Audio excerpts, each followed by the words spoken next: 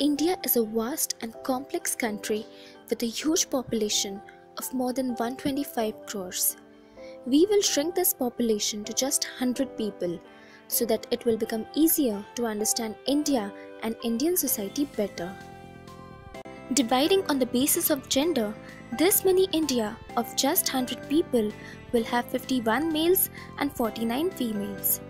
I guess this is the reason why there are a lot more forever alone guys compared to forever alone girls in our country.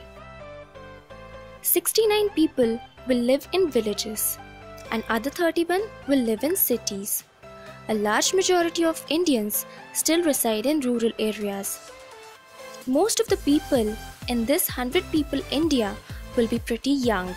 33 out of 100 will be aged 15 or less, and another 28 will be between ages of 16 and 30. This means 61 people will be 30 or younger. That is really young country. Anyways, 32 will be in the age bracket of 31 to 60. This country will just have 7 senior citizens. Now let's see where these 100 people will live. 17 of them will live in Uttar Pradesh, 9 in Maharashtra, another 9 in Bihar, and 8 in West Bengal. This means 43 out of 100 people will live in just these 4 states. Rest of the population will live in other 25 states and 7 union territories. Now let's see what religion do these 100 people follow. Mini India will have 80 Hindus, 14 Muslims, 2 Christians and 2 Sikhs. Other religions will be followed by the remaining 2 people. 74 of these people will be literate. Other 26 sadly won't be able to read or write. Hindi is the most understood language with 54 people able to understand it. English is the second most known language with 12 people understanding it.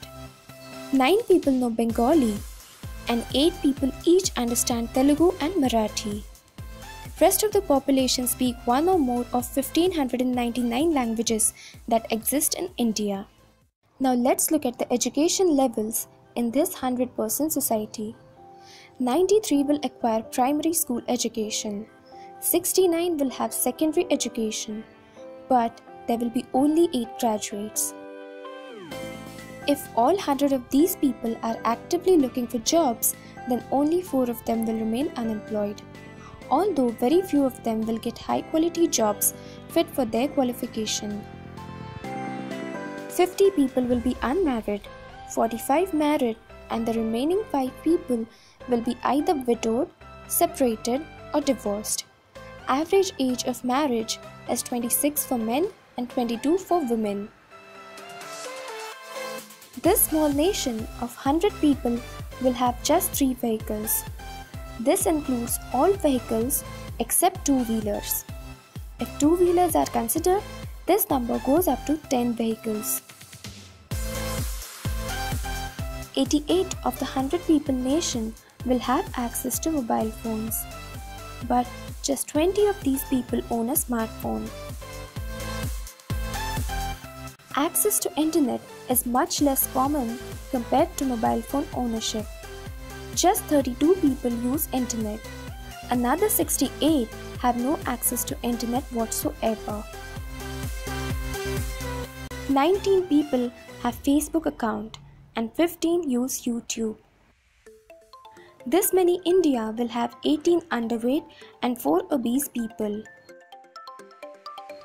Wealth distribution is very uneven as the richest person among these 100 people owns 58 of the total wealth. Yes, this one person controls more than half of the entire money. 19 of the other rich people own 34% of the wealth in the economy. Rest 80 people share 8% of the leftover money. Now, the most important point of this video. There are 100 BrainChow logos on this screen. 99 of them do nothing. But if you click the right one, you will be able to subscribe to the channel. Did you find the real one? Most people will fail.